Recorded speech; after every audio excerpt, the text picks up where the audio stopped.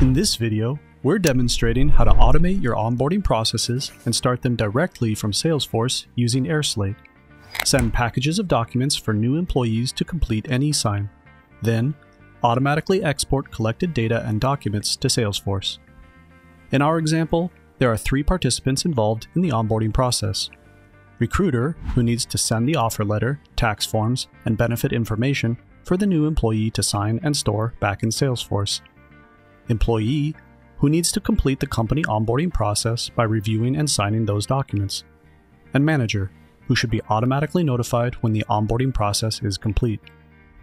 The process starts in Salesforce, where there's a list of new employees with some basic info about them.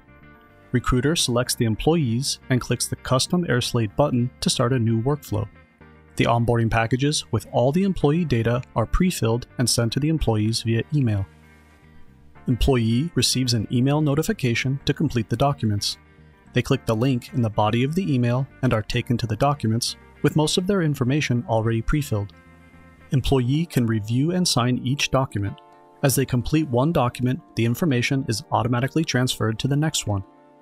As soon as the employee has completed all the necessary documents, manager gets an automated email notification about the new employee joining their team.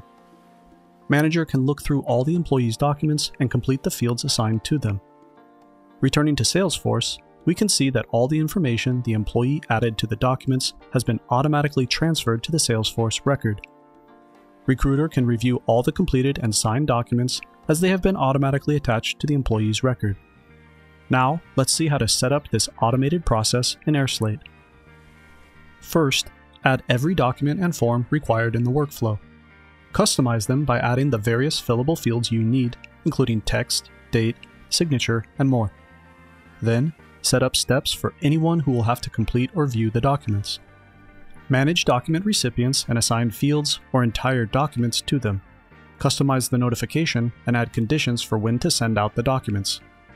Finally, add no-code bots that help you automate various tasks in a document workflow. Bots can send reminders and notifications, pre-fill documents, transfer data, update records in CRMs, and much more. The last thing to do is to create a custom button that enables document creation directly from Salesforce. To do this, navigate to Admin Tools in your Salesforce account. Type a button label and description and set up the actions you want to initiate when the button is clicked. Then, select where in Salesforce you want the button to be available, and you're all set. Use the airSlate for Salesforce integration to automate your team's entire document workflow. Send packages of documents for completion, transfer information across docs and systems, and export all the collected information and documents to Salesforce in just a few clicks.